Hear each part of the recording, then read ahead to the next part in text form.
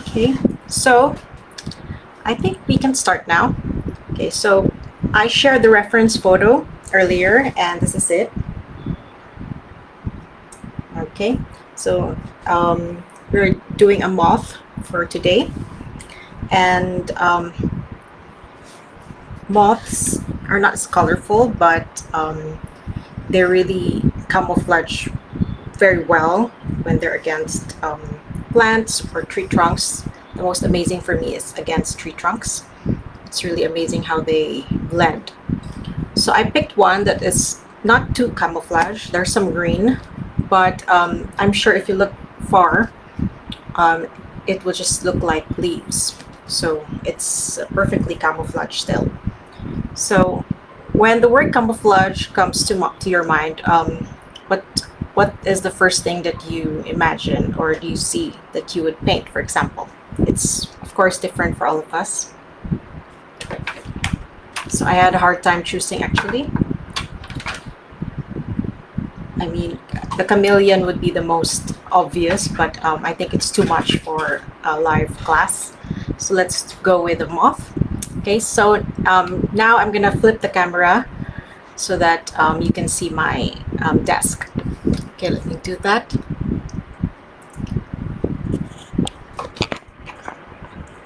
Okay, so this is it, and then I'll just flip it, don't worry. All right, so I already pre-sketched the moth, as you can see. You don't have to draw all the lines of the tree trunk, okay? I just drew the basic shapes around. And I also applied some masking fluid to the legs and to the this part of the moth to keep it safe from the watercolor later on. So this is probably the last thing that I would work on. So I just applied some masking fluid. You can also apply tape, masking tape, if you have the patience to make it this thin and to shape it, or you can just paint around it. So this is my lazy way. I just put masking fluid so I can just paint over it and not have to worry about it. Okay, so just draw the basic shapes and then you're good to go. Right, so I have the reference photo here to the side, and today I'm going to use Sun Art's Allegro palette because it has all the warm colors. This is the swatch, so you can see. Okay, so this Allegro palette, it's already very messy. And then your mixing plate, your water. I have a big jar always. And then brushes. So I already set up different kinds of brushes here. Most of these are from the Turner collection, also from Zen Art. And some are from the fine line, such as this. Okay. And then you can also prepare your paper towel for absorbing, your paper for swatching your colors before, so you can try them out before you paint here. And you can also prepare some buds. Okay, so I'm going to zoom in a bit so that you can see closer. Okay, let's see. Okay, there you go. All right, so before we start, if you have any questions, just let me know, okay? Or anytime, actually. If anything comes to mind, just let me know and I'll keep checking and answer. Okay, so let's start. So if you observe the moth, it has like a velvety texture. So I'll try my best to replicate that. Okay, so I'll choose a mid-sized round brush. Round brushes are really the best because especially the ones with a good tip, because if you just bend it like that, you can draw thick lines, and then if you lift it, you can paint thin lines. So play around with your round brush.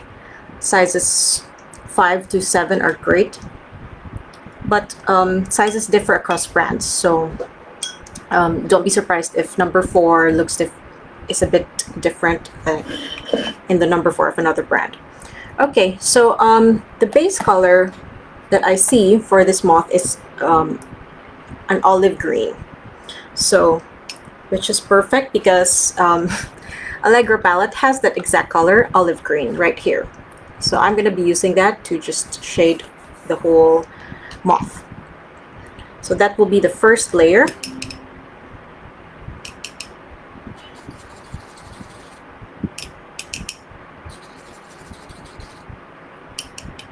Okay, so that's why I have this swatch always ready, so I can check the intensity of my mixture, if it's too light, if it's too dark. Okay, so I think I can make it a little bit darker.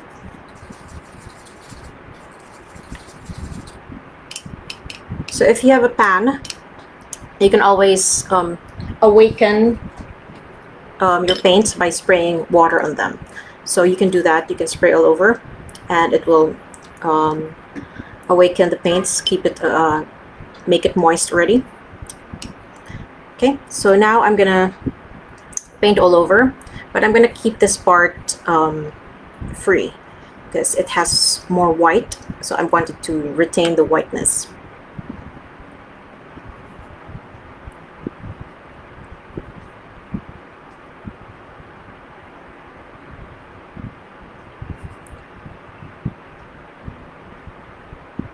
So if you feel like you painted over the white, don't worry. Later on, you can always paint it over it with gouache, white gouache, since gouache is more opaque.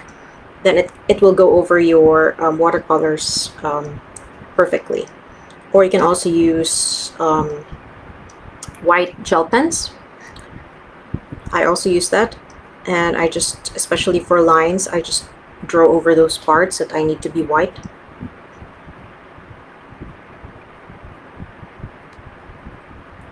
Okay, so I started with wet on dry, so I didn't wet my paper.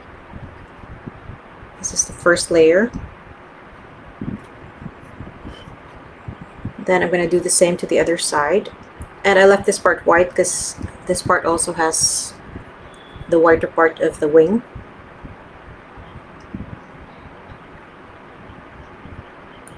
I'm so amazed sometimes at how big moths get, especially in the mountainside. They can really get so huge.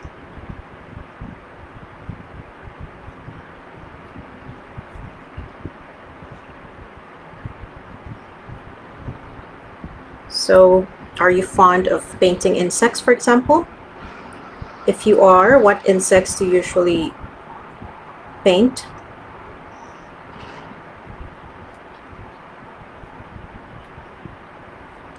I guess butterflies would be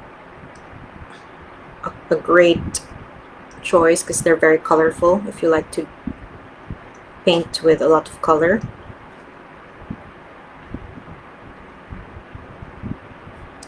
Okay, so that's the first layer. So you don't have to go crazy and make everything exactly the same as the photo. Remember, your photo is just your reference. It's just there to guide you.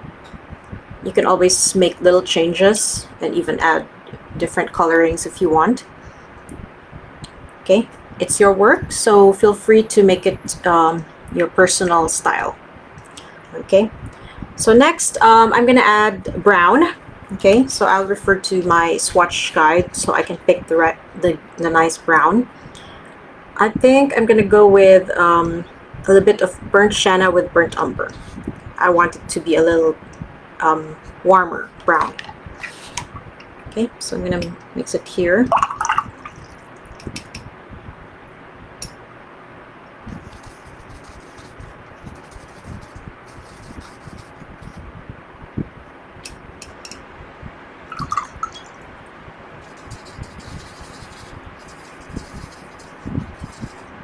So it's going to be a reddish kind of brown, but not too red.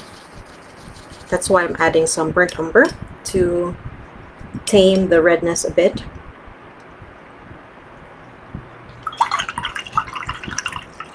Okay, so I'm going to paint it all over until here, where the green at the bottom is.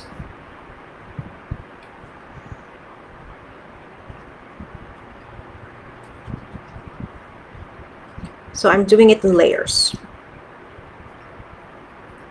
Then for the dark spots, I'll just add another layer later on.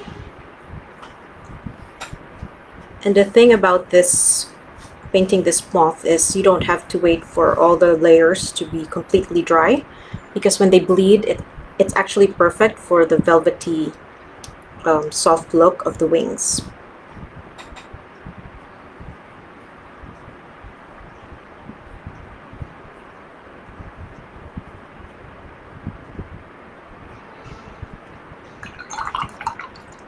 Okay, and then I'm gonna add darker green here already so that they will bleed with each other a little. Again, if you want your green to be brighter, go ahead, okay, test it out, play around.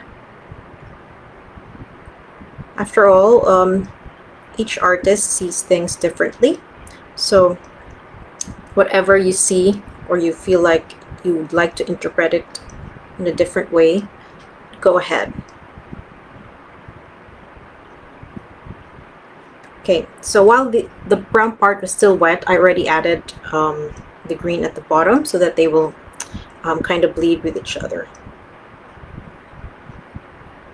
And then you can always introduce more water if you want them to sort of spread like that.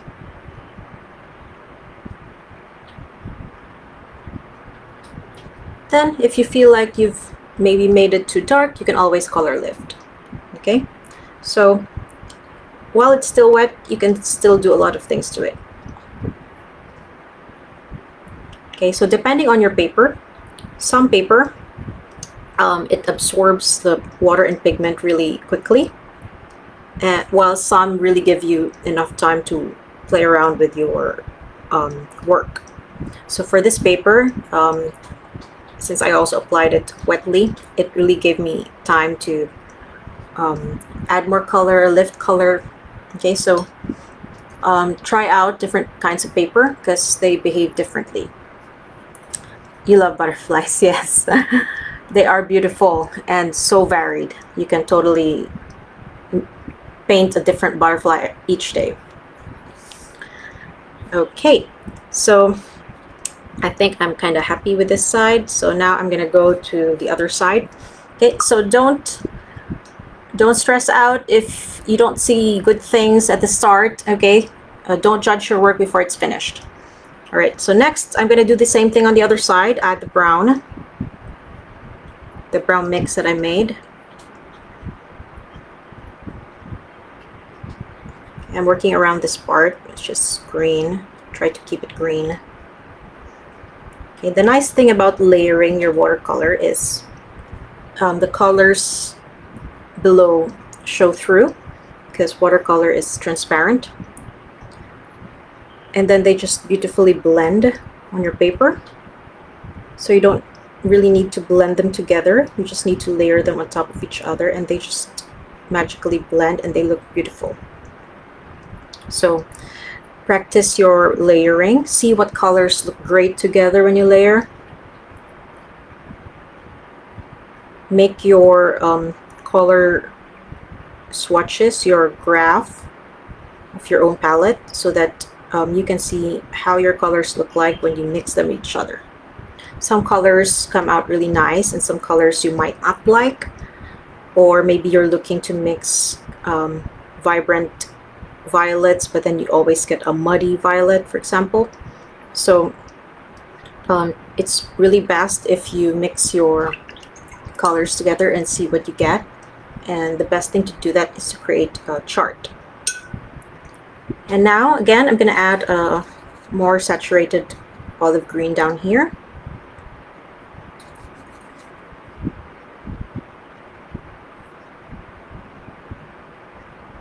While the brown is still wet so that they bleed with each other and create a soft blending point. Okay, so don't stress if you go over your sketch, your line sketch. Okay, insects are a forgiving subject.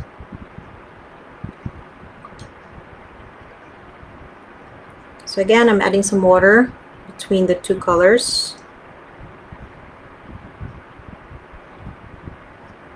Okay, to help create that nice blending. Then again, I'm gonna color lift some just to help create that velvety texture. Okay, so some paints are more granulating, like you would see it. There's more like soil-like look to it.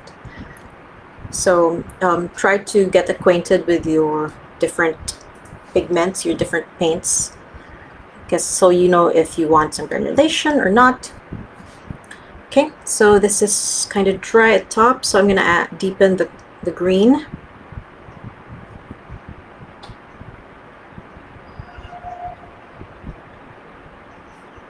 So remember, you don't have to follow the photo exactly, just get the basic look.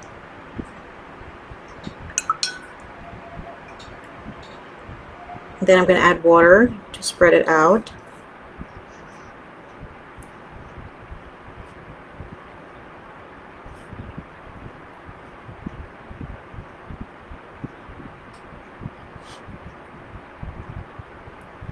Okay, so do this in layers so that you can control how your work progresses. And I don't need to wait too long for each layer to dry or things like that, since I would actually like them to bleed a little bit with each other so that it looks soft and velvety as it should be.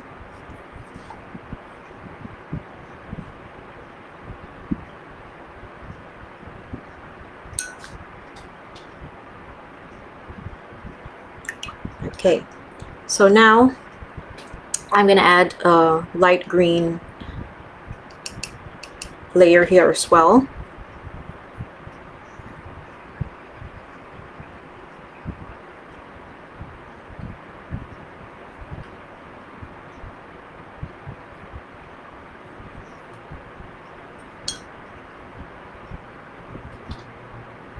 Okay, I think I'm going to bring this closer so you'll see better. There. Okay, that might be better. Okay.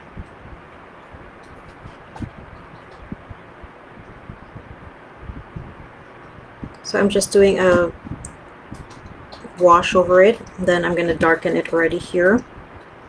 Just add pigment directly from the pan.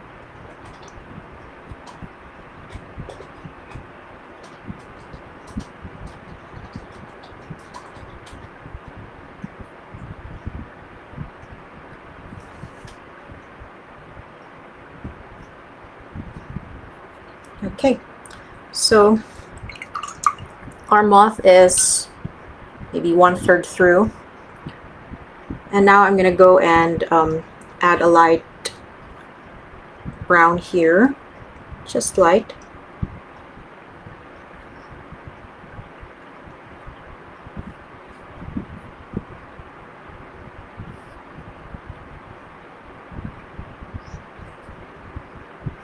So all the lines and texture I will do later on once everything is dry. Right now I'm focusing more on the main details, the values. So if I need to darken some parts, then the texture will come last. And then for the texture, you can make it as textured as you want, or just suggestion of texture.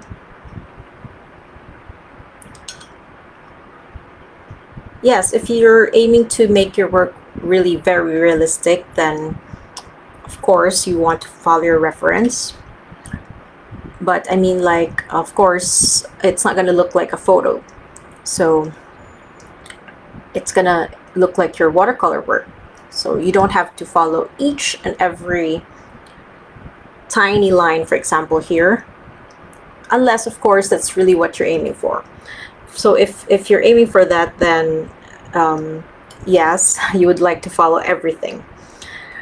And then of course for this exercise, you would need a lot of the detail brushes because there's a lot of lines. So something fine and small like this, for example. Okay, so it's up to you. For me, I just do it kind of realistic, not too extreme, not photorealistic. Okay, because there are levels of realism.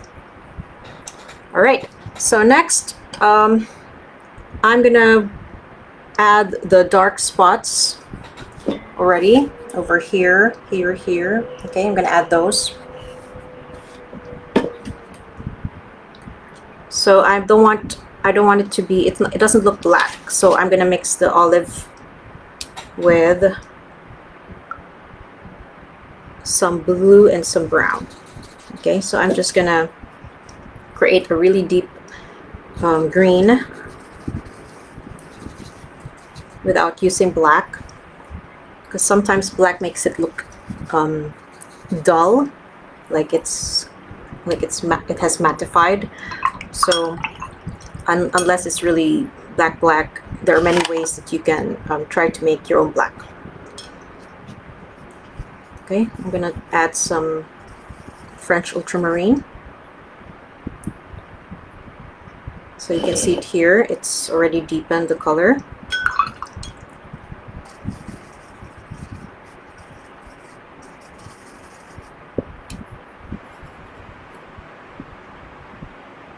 Okay, then now I'm going to add a little bit of the burnt umber.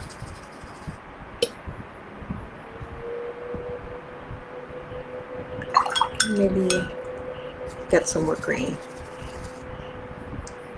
Okay, so you really have to try your color mixing and see if you like what you end up with. So for example, this is still too light for me. I'm going to add some more blue, green, and brown, all of them.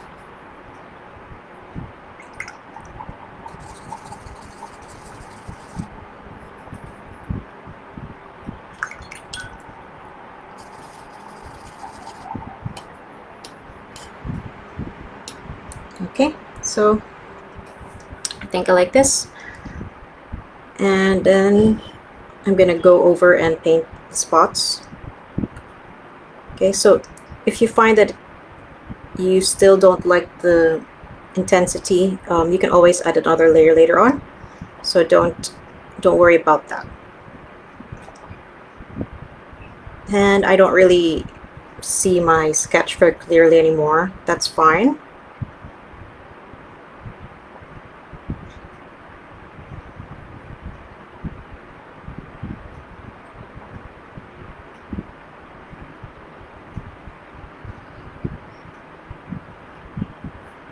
Okay, then I'm gonna do the other side as well. So if you don't remember where your sketch is or you don't see it clearly, just observe the drawing, the painting, and use other parts as reference. Okay, like this part, for example, this spot is above this part, things like that.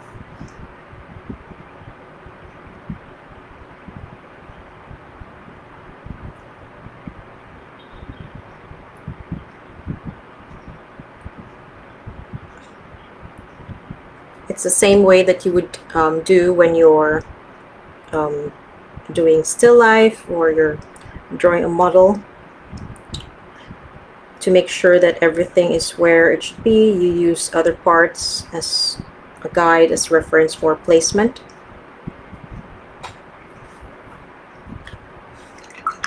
Okay, so I'm going to go over this part because I touched it.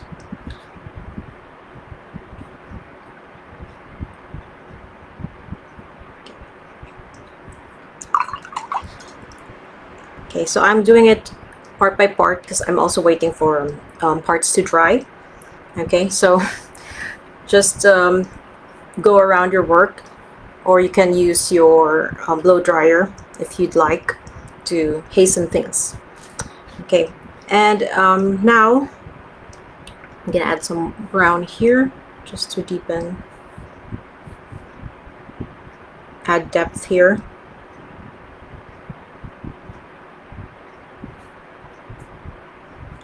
Okay, so to make your works realistic, if that's what you're looking for, you really have to study the values of your reference photo. A good way to help you do that is to set it in, if the photo you're copying from is colored, then you set it in black and white.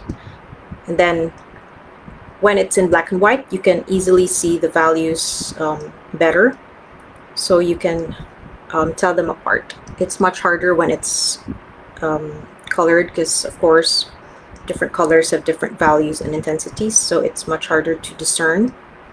So just set the color to the photo to black and white, and it'll show you the values better. So it's really very important if you're aiming to paint realistically. Alright, so now that I have that done, I'm gonna switch to a fine brush so that I can do the fine lines. Let's try if this one. So this is a 000. Okay, that's why it's so tiny. Okay, so I'll be using this, and I'm gonna get some green.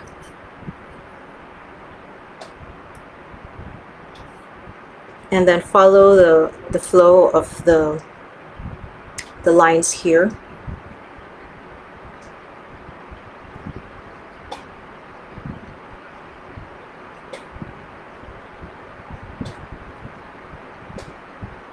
So this is all about texture. So if you're looking to paint realistically, then you'd have to do these fine lines, because they will add to the texture of your work.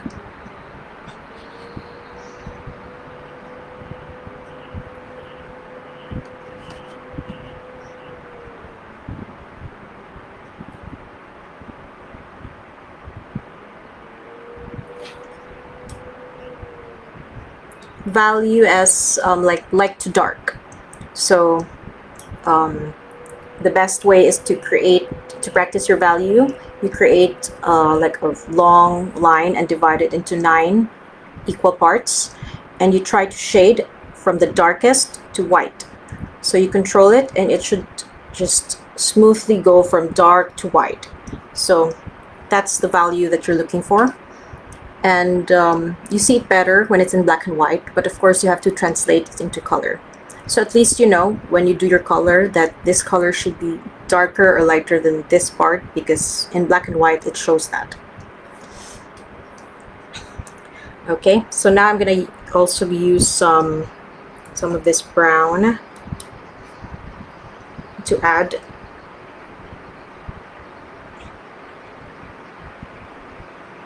shadow here at the edge where they meet together. Okay, so this part I'm doing the shadowing with a lot of lines. So it's kind of like hatching. You're doing some hatching on this part.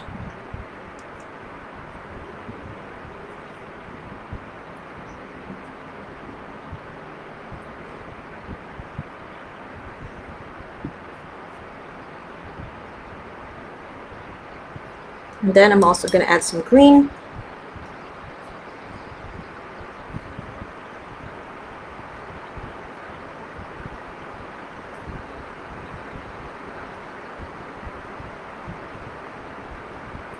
Okay, so take your time, because this is really taking your time to put in the right details. Okay, so you don't have to be in a hurry. You can do this one part a day. Okay, so if you want to make it as realistic as you want, then you have to take your time, do your observations.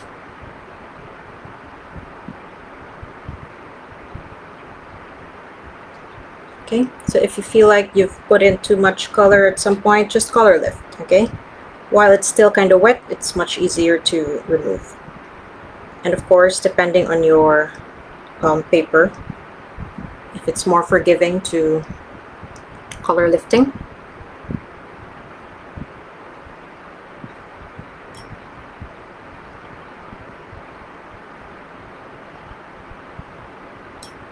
Okay, so this brush is really very fine. You can really create the tiniest lines. So I'm just adding a little bit of the brown to add the redness that you see in the photo. Okay, so now I'm gonna work on this part. So I'm gonna wet it part by part so I can add the brown.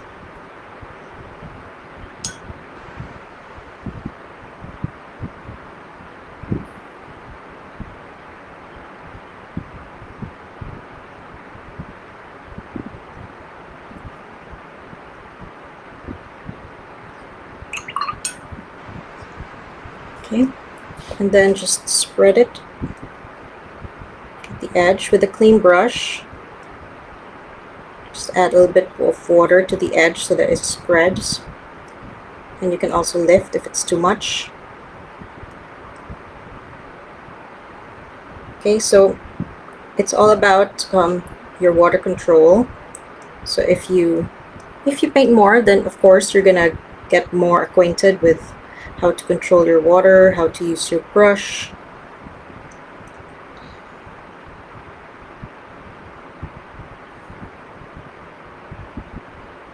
So I'm trying to maintain the lines between.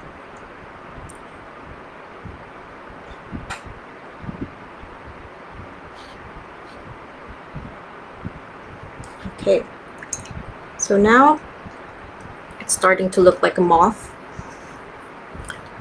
Okay, and then I'm gonna go work on this part here. I'm just gonna get directly here in the pan so that the green is more intense.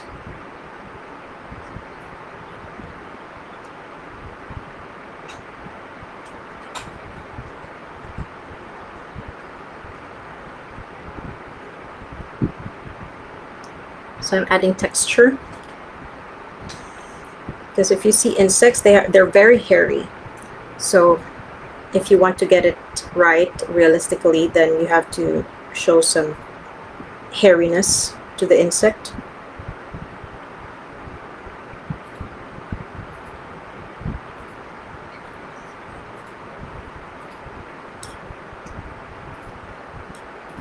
Okay, and now I'm going to add some brown, darker brown here in the wings.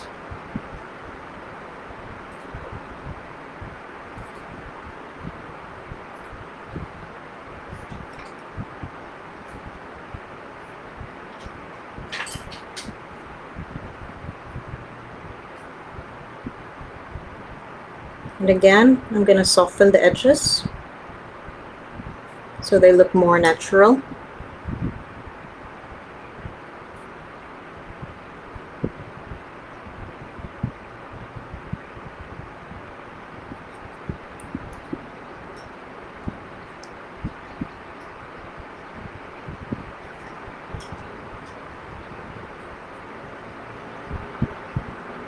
So remember, if you want your paint to spread and bloom, just wet your paper beforehand, wet that section, and when you apply the pigment, it's just going to magically bloom.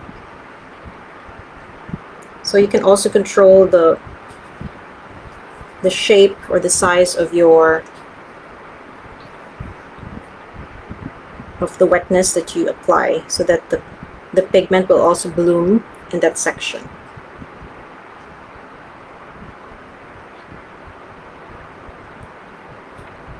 Oh, thank you.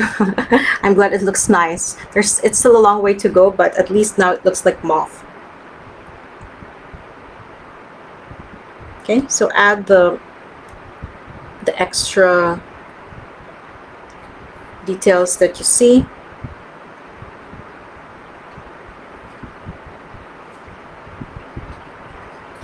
Okay, I'm gonna do it on the other side as well. So that's the thing about moths and butterflies. What you see on the other side is what you see on the other side as well. So they're perfectly symmetrical. So you also have to keep that in mind. Okay. So that when you do it, you can make them symmetrical. Of course, depending on the angle that you see them.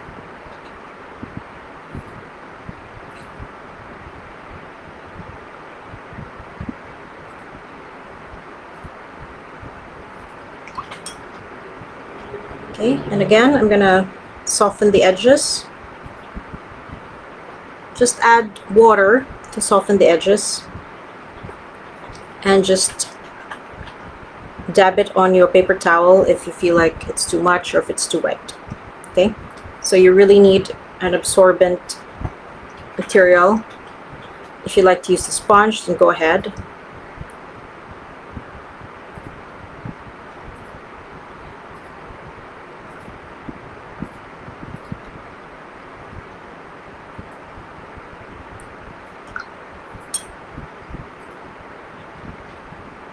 I'm going to add more brown here.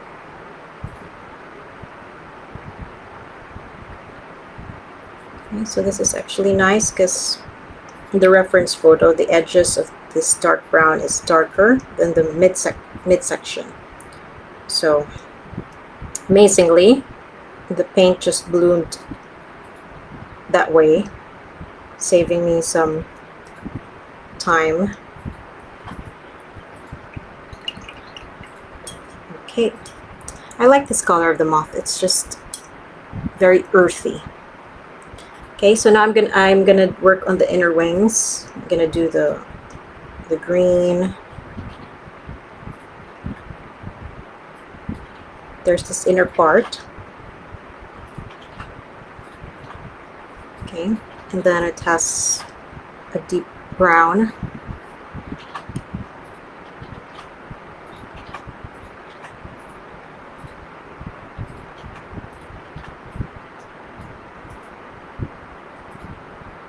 So if you want your edges to remain crisp and clean, then you'll have to paint on dry paper.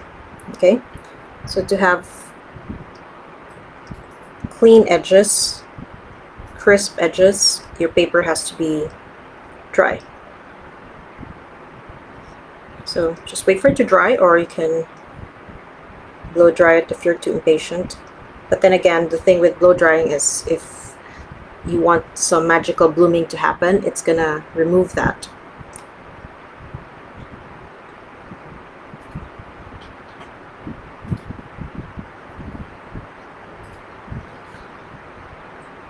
Okay, now I'm gonna go to the other side.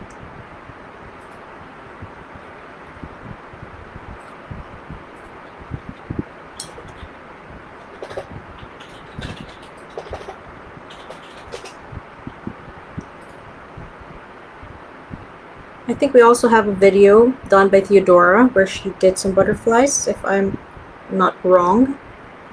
So if you're looking to paint butterflies, just look for it on our YouTube channel. We have other videos there that you might want to check out.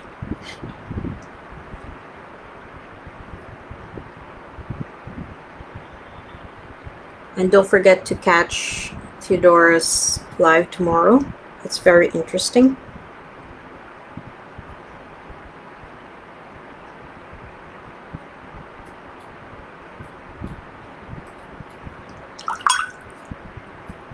Okay, so I'm just going to add the lines later on. Now I'm just focusing on the colors and the shadows.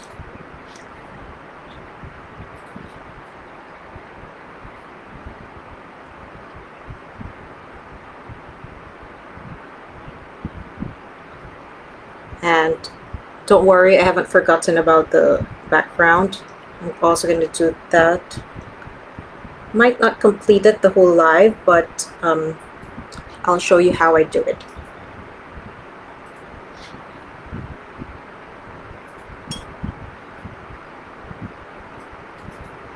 Okay, so right now it's raining outside continuously for the last several days.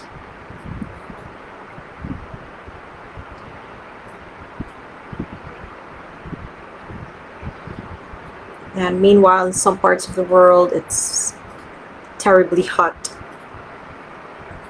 I hope the weather is okay on your side of the world. Okay, and then I'm gonna add just some green to the edges of the wing. If you look at the reference, there's some slight green on the edges, so I'm gonna add that. Okay, so little details like this also add to the realistic qualities of the work.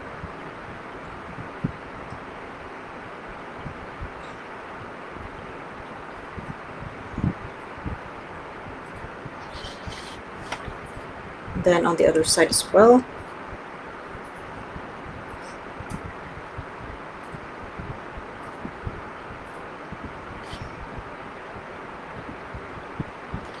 Oh, also there, gosh. I hope you're safe and you won't get flooded. I feel sorry for some parts that are just lower than other parts, because of course the rain tends to go there. So keep safe over there.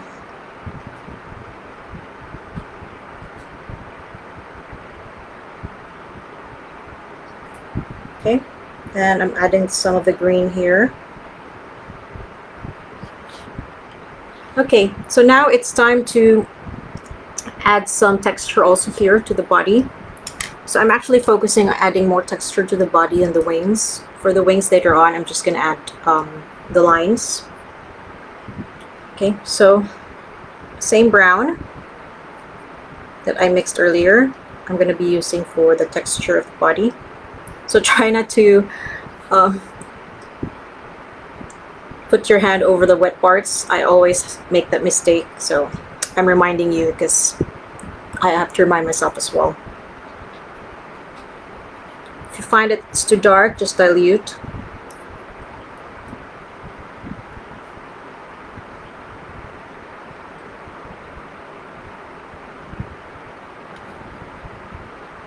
Okay, and I'll do it continuously.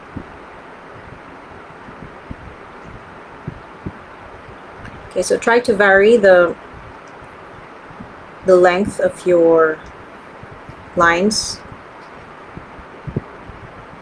Just like when you're doing grass, okay, don't make them all the same length.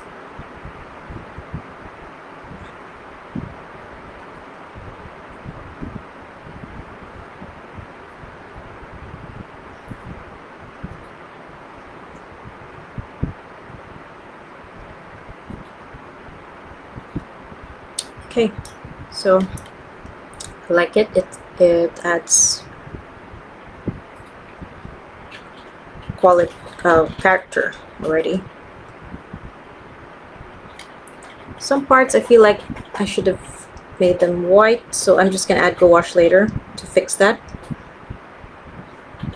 Okay, that's the magic of gouache.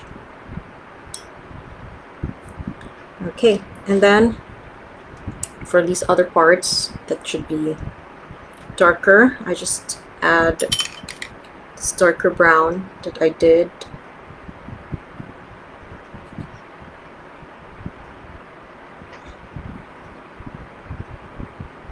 So I apply that line first and then I thin it out with water.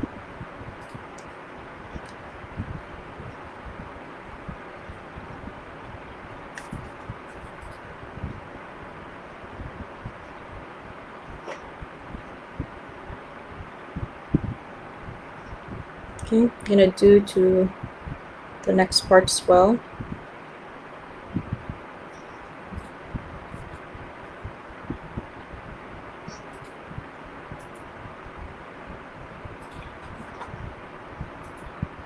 I actually think it should be lower, so let me remove that. Okay, so many things you can do while it's still wet. Oh, and I have a new article that's coming out by tomorrow. It's quite interesting because it's about how to paint watercolor on canvas. So if you're wondering if it's possible to paint watercolor on canvas, then you'll get your answers there. It's also an interesting experience for me because I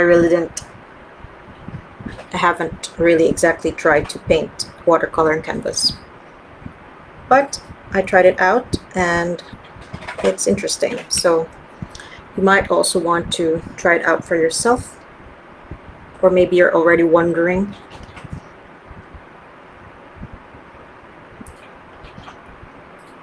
Okay, so I'm adding deeper green here.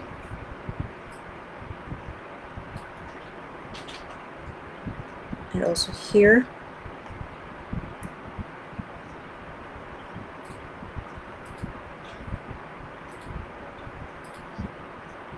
And a little bit on here as well.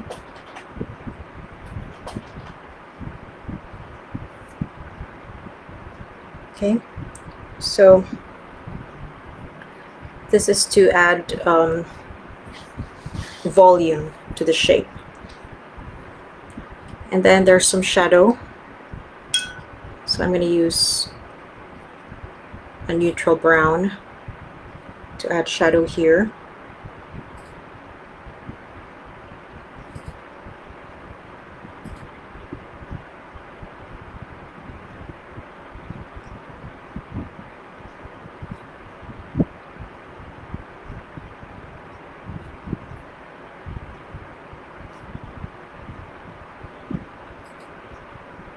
Yes, do check it out. It's interesting.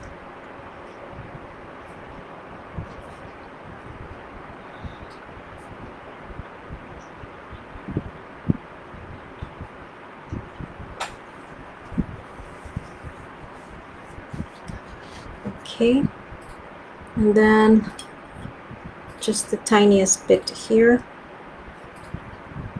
There's also some shadow.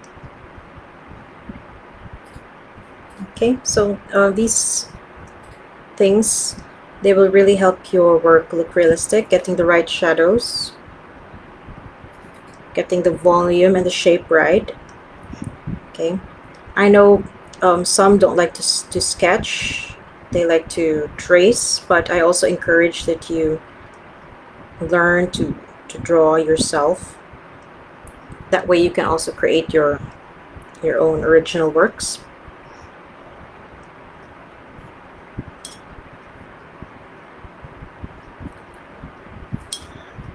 Okay, so I'm just gonna add texture as well to the upper part.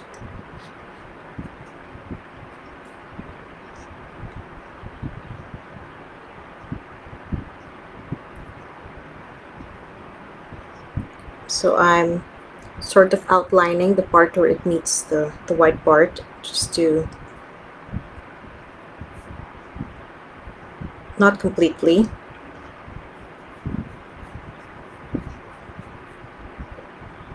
And then adding the lines, texture.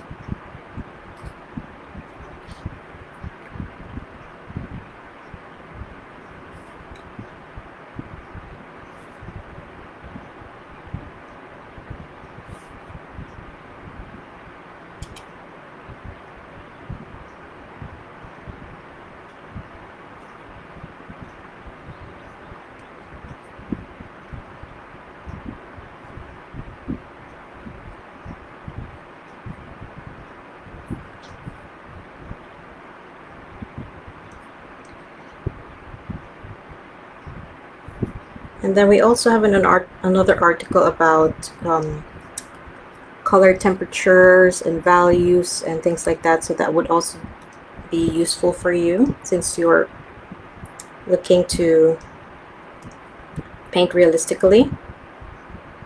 So a better understanding of color temperatures, and also some color theory is very useful.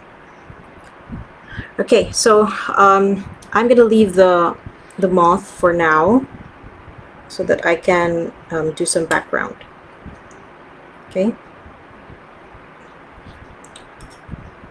so since it's kind of dry, there's no danger of them blending with each other, so I'm gonna do the background. I'm gonna choose I'm gonna use a different palette now because I want a really paler brown. So I'll go with raw umber because it's a cool brown. I want the brown of the background to be different from this brown. Okay, and then I'll be using a bigger brush so I can cover more area. Okay, so let me get some water with my syringe. It's quite useful if you want to get a load of water without having to re-dip your brush so many times. Okay, so again, I'm going to go and use the raw umber.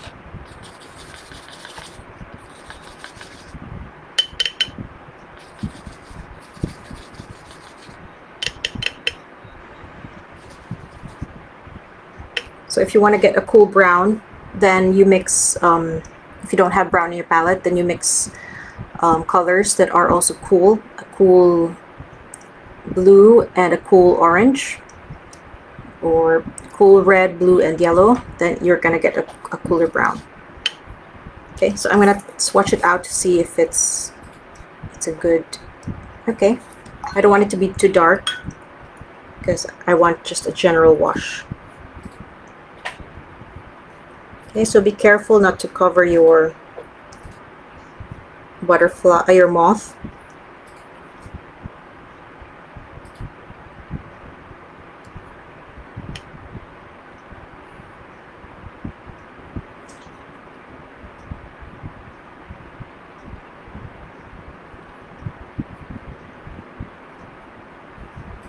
That's why I applied some masking fluid to this really tiny part so that I don't have to go around them. It's quite easy to just paint around them because they're very fine and small. So if you do get masking fluid, what I do is I transfer it to, because it's a big jar and it dries quickly, so I don't want it to go to waste. I transfer it into a smaller container, and that's what I keep opening and using so that I don't contaminate the big one.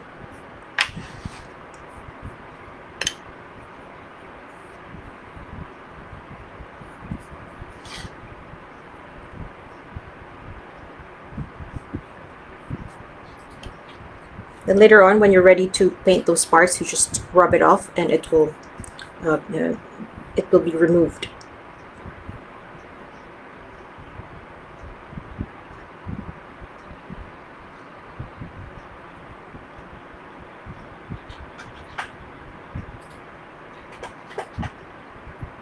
This is one of the most used brushes in my set. It doesn't even have the details of the size because it's been erased from too much using. I'm sure you also have your favorite brushes, right? The brushes that you always, you know, don't even realize that you're just reaching for them. You know them so well already. Their quirks, like, oh, it kind of has a weird tip. So if you get good brushes and you take care of them, they can really last you your lifetime. So that's the thing about investing in good brushes. They're also very hardy as long as you take care of them. Okay, so what I do is I have that overall, yes, number 10 and number 6, right? Two favorite brushes. Usually a big one and a small one, and then you just reach for the others if there's a specific need for them, but otherwise, yeah. So you only really need, I think, at the most 6 brushes to start with when you're still, you know, trying out different techniques. Okay, so I'm gonna wait for it to dry normally, but I'm gonna blow dry it now so that I can do the next parts.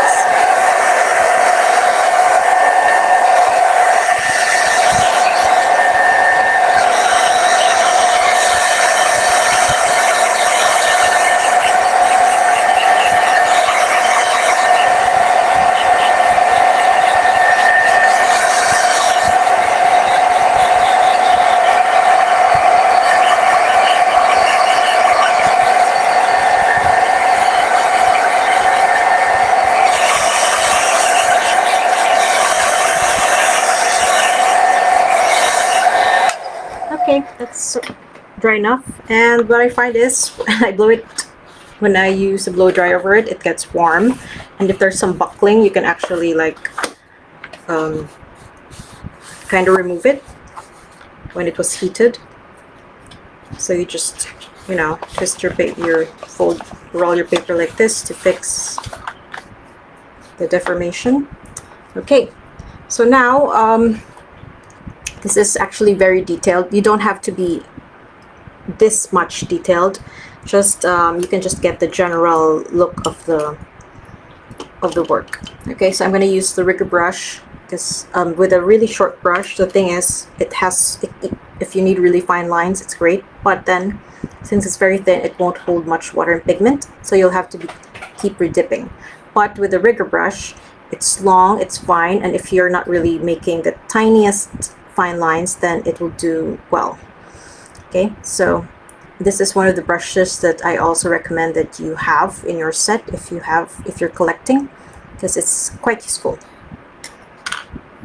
Okay, so I'm gonna go and mix the deeper raw umber, so a more pigmented raw umber right here.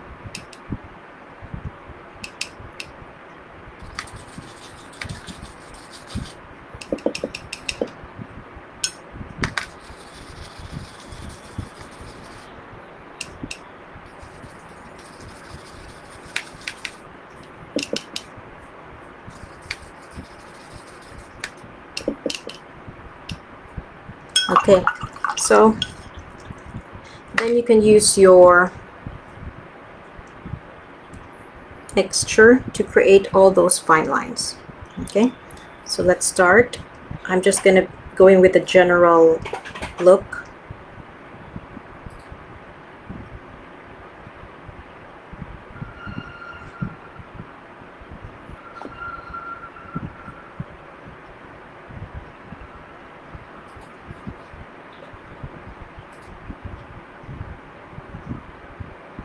And there will be a lot of broken lines, okay, so that you kind of forget the look and feel of wood. So it's not, you don't really exactly see one straight line except for the big cracks, but more of a lot of broken fine lines. So try to get that look and feel.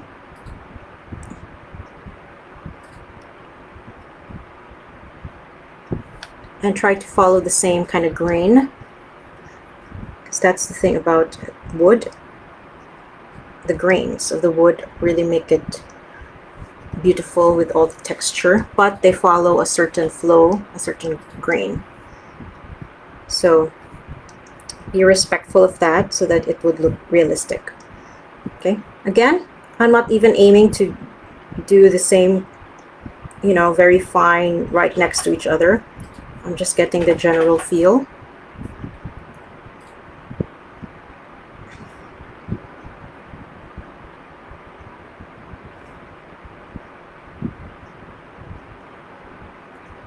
Okay, so keep doing this until you get the grains that you're looking for. For some parts that are deeper, you can later add a deeper layer over it, or you can add more lines, for example, like how you would do in pen and ink. To make some parts darker, you just add more lines.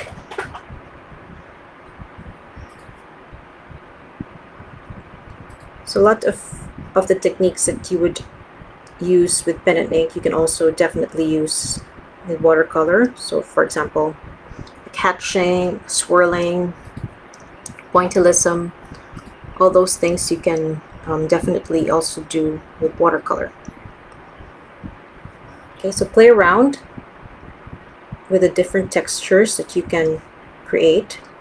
Also with the depth, for example, some parts I make them darker, some parts lighter.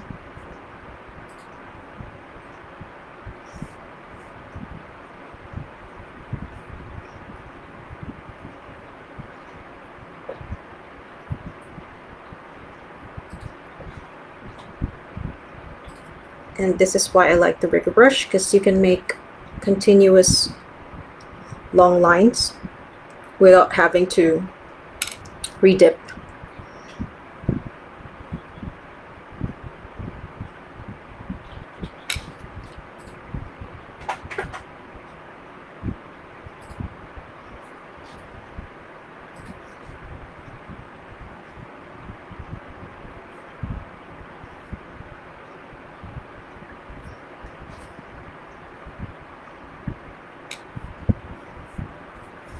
So I'm gonna darken this part now, because this is also another big crack.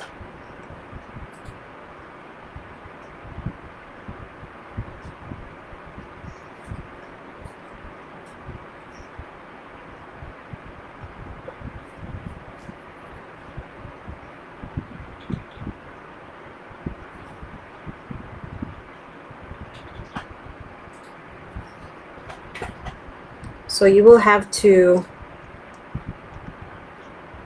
do this if you want it to be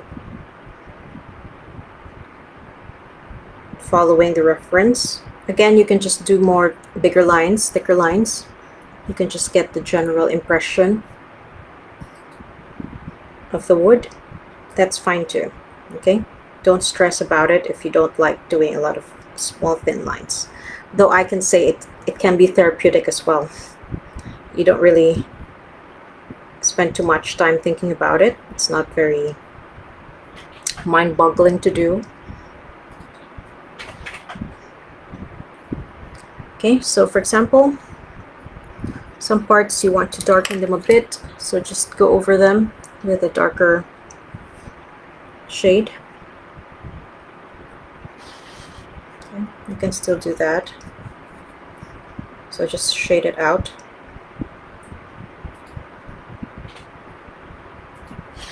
Like so. Okay, so I just like to get the lines out first before I add the shadows. So it's up to you. If you prefer to do the shadowing first, go ahead. You can do that too.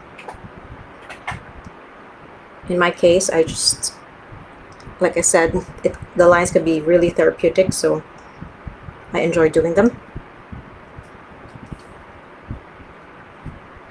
So add the shadows here and there, and then it's gonna make your work look, the wood look more real.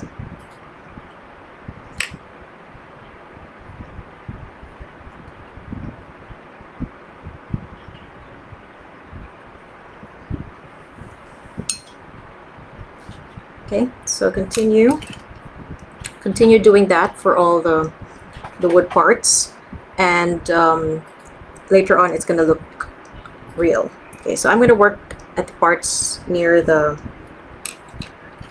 moth.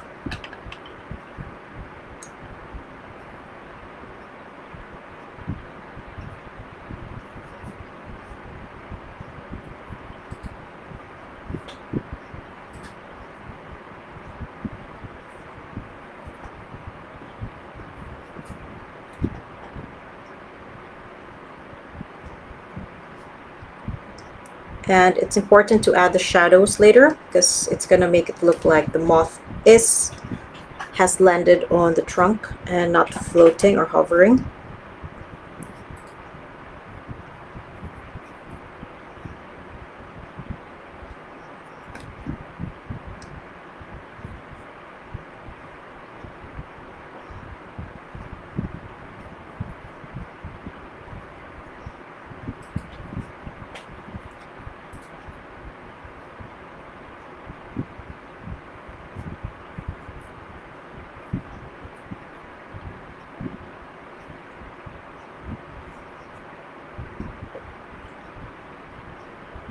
So which prompt of the World Watercolor Month is your favorite? I haven't really done most of the prompts, to be honest, but I can say the one that I had fun with was the hamburger, the savory one.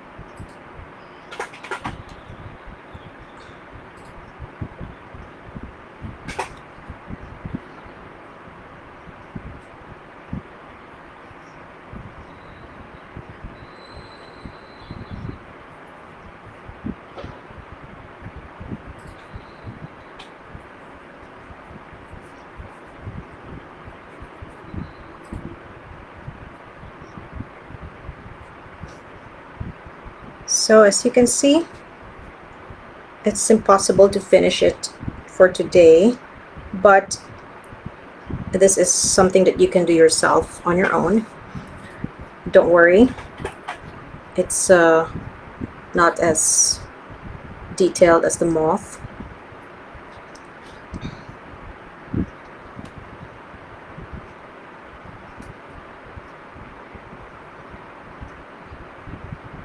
I'll just finish this part so I can add the shadows.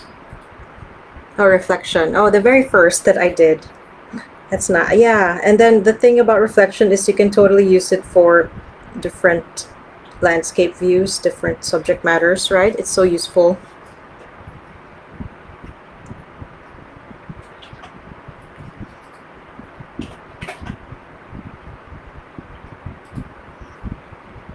You can totally have fun with reflections.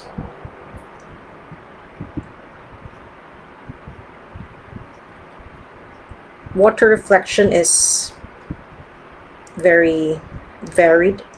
You can also try doing reflection with, for example, a metal. That's much harder, but it's also a different kind of challenge. So now I'm going to add shadow.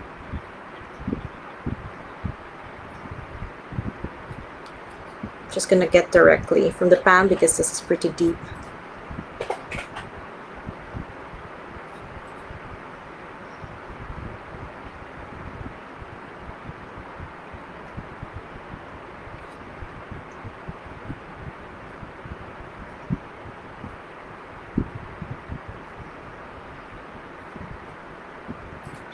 Oh, reflection is such a favorite. I'm glad because that was my very first, and I was just like trying the live first time to do Facebook Live as well.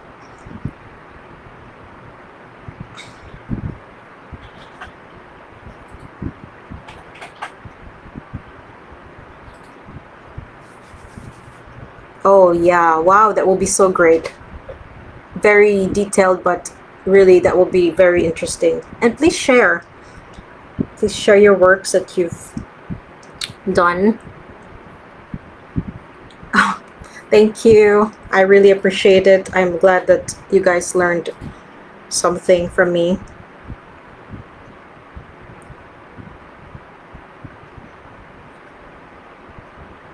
Yes, metal is quite, it's a different kind of reflection, but it's very interesting as well.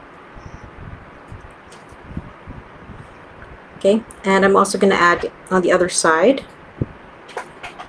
here. Okay, so getting your shadows in is also very important for your realistic works, and also to give grounding to your subject. So especially when you're doing still life, it's important not to neglect your surface, because it's part of the whole composition.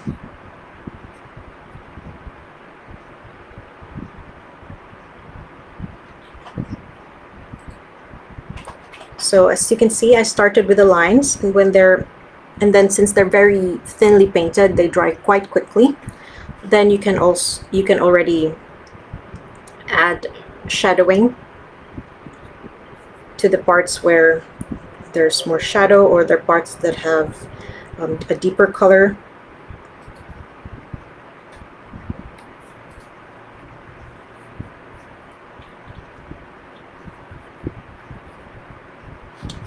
Okay,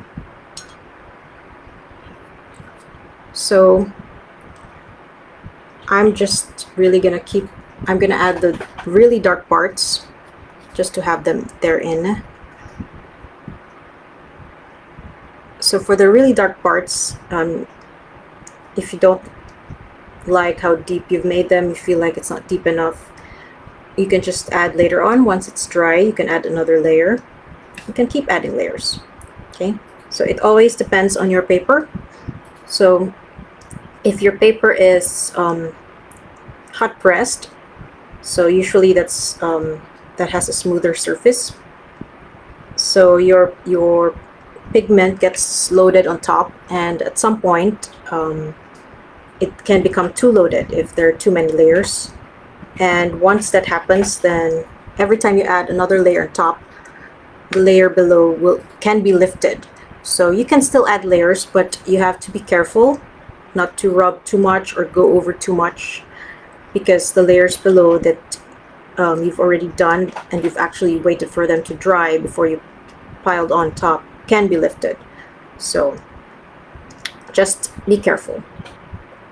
With cold press paper, this is cold press, it's more textured, and it also absorbs really well, like sometimes too quickly when you're still playing around and it's already absorbed.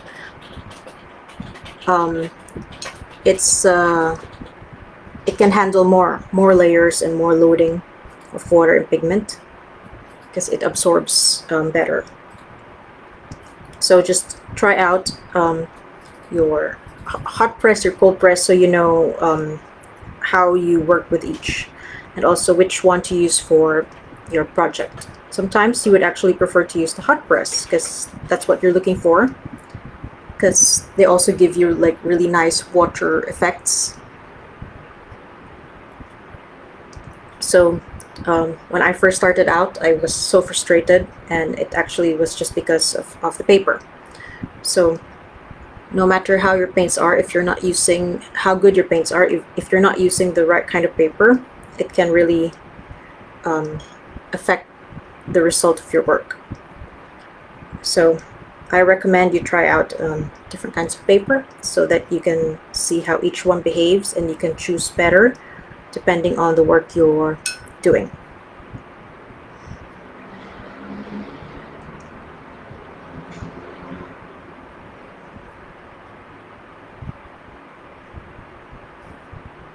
Okay, so I started with just a deep brown in the middle, and I just softened the sides and then pull some of the pigment and water out to create the edges, so some softened edges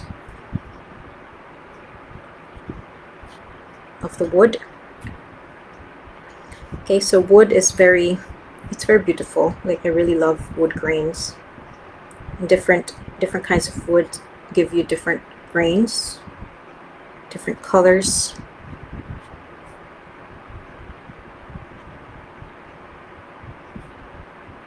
I haven't actually tried to carve wood, but I think it would also be interesting.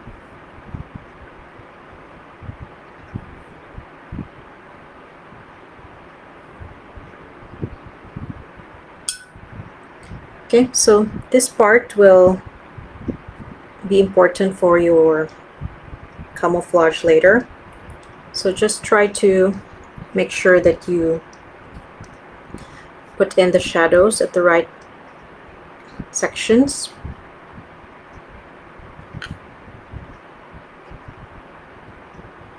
Don't forget about the wood grain.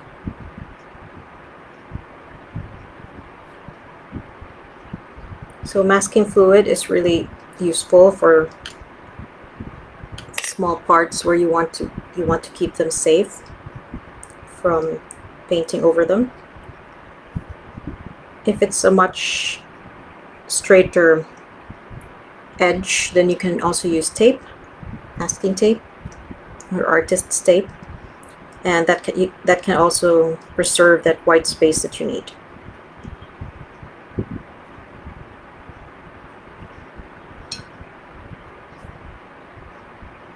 Okay, so for this part, the grains aren't very visible, so I'm just going to do the shadows first and then just add the grains later on, the ones that I see.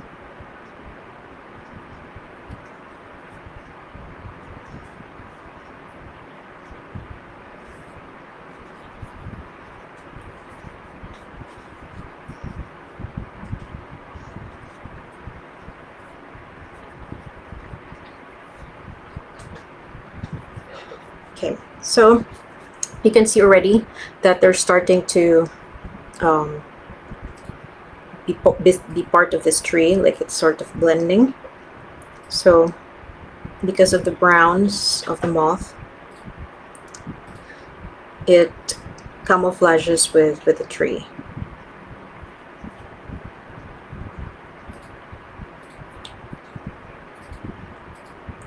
So I like to work with layers so I can better control, and also so the layers, when they pile on top of each other, they create beautiful textures.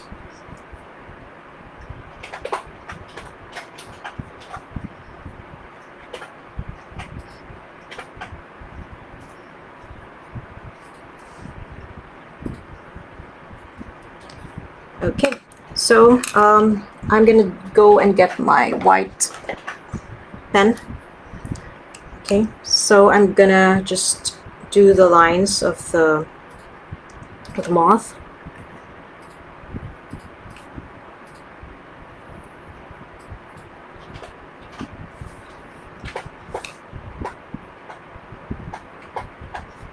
To add the texture of the wings.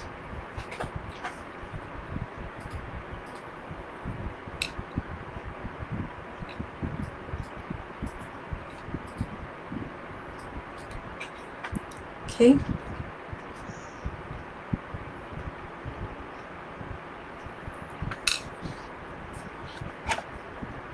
And okay, looks okay. Now I'm going to move to the other side.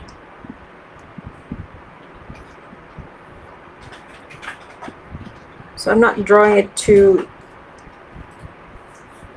dark, just suggestions of the lines.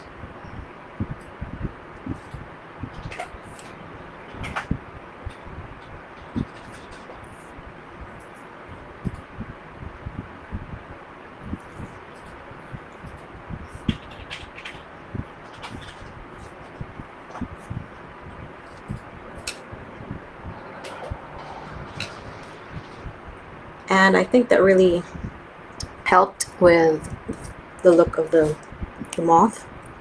And then I'm going to add here to these parts.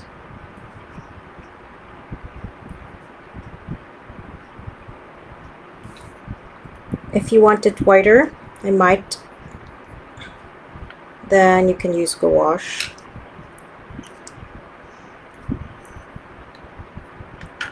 And then just add the little parts that you feel like needs some more work. Like this part with the shadow here. So adding the right shadows and details here and there.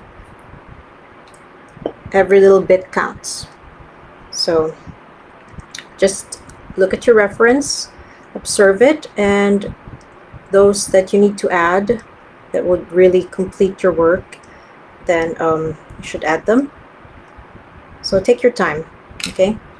And sometimes what you see today, you know, with fresh eyes tomorrow, you'll see something that you didn't really see earlier. So if you're getting frustrated, take a break and just try again another time, okay? No use getting too upset over it, and then you might actually end up ruining things. So it's important to also take breaks.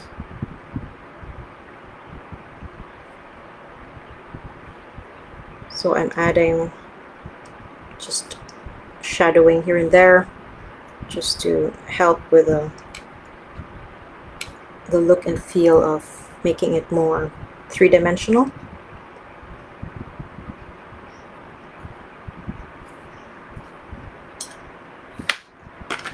Then I'm going to add the whites here that I painted over. It should actually be white. So pen and go wash to the rescue.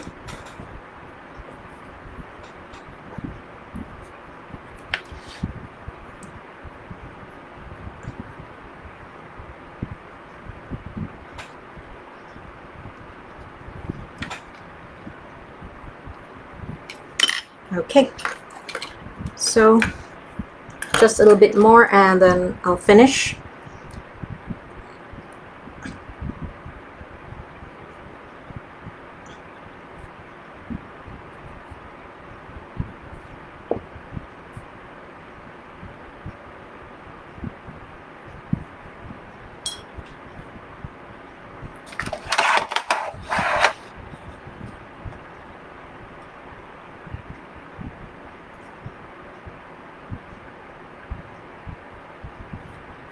Alright, so once I've finished all the background, then I'm going to rub off this